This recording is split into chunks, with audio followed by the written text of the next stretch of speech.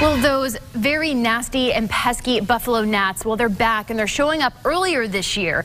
It's forcing some Arkansans to do anything they can to prevent the insect from potentially killing their pets and their livestock. Fox 16's Bryce McKeon speaks with an Arkansas County family who knows that pain personally. Buffalo gnats, also known as black flies, are an annoyance, but they can be much more than that. The insects can kill animals.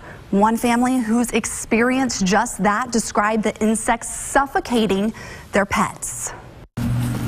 This soon-to-be 8-year-old sits in his truck outside his great-grandpa's Arkansas County home Sunday. But Cole Fletcher's usually catching a different ride off Highway 130. Are you trying to nibble my hand? These horses. The buffalo gnats killed 2 of our horses last year. I've been burning everything that we can burn in my pasture for my horses. His great-grandfather says the insects that killed 2 of his horses last year showed up weeks earlier this year. It makes you feel like they probably gonna get worse before it gets better. Conald Gill could be right. The Arkansas Game and Fish Commission says flooding and weather have created conditions for another potentially huge buffalo gnat outbreak this spring. I can't ever remember us having these gnats when I was a kid. That's what's puzzling me, why we're getting them now. He's trying to put some spray on the horses, and he's wiping them down. As hay burns for the 3rd week, the 2nd grader sees his papa's passion to protect the animals he loves to show. This one's Maggie.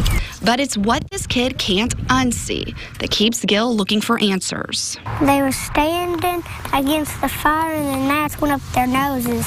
We're gonna have to get some help somewhere. That made me sad. It wasn't very fun either. I bet the horses didn't like it either. We learned the Arkansas County Sheriff's Office has not received any reports of gnats killing livestock so far this year, but this may be only the beginning. Back to you.